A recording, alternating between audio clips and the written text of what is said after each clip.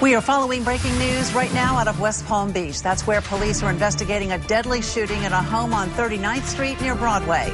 News Channel 5's Thalia Hayden joins us now live from the scene with more. Thalia, have police told you anything about the circumstances surrounding this murder or the victim's identity?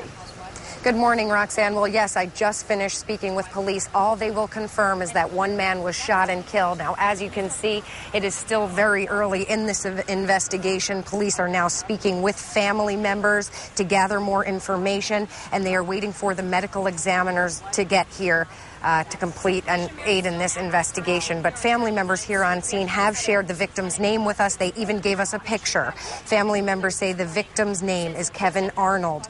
He is 32 years old. They say Arnold is a great man who avoided trouble and have no idea who would do this. Here's what family members say happened. The house, him and my other cousin, they went in and they saw Kevin, and he was lying on the bed with a gun shot to the back of his head. He was moving Saturday. Kevin was moving Saturday. And he wasn't comfortable with his environment, and Saturday was the move day. Family members also tell us that Arnold's parents are on their way here. His mother is flying from Arizona. His father is driving from Port St. Lucie. They say he has a 5-year-old child who is in Orlando right now. Police are asking if you know anything about this situation to please call Crime Stoppers. They have nobody in custody right now.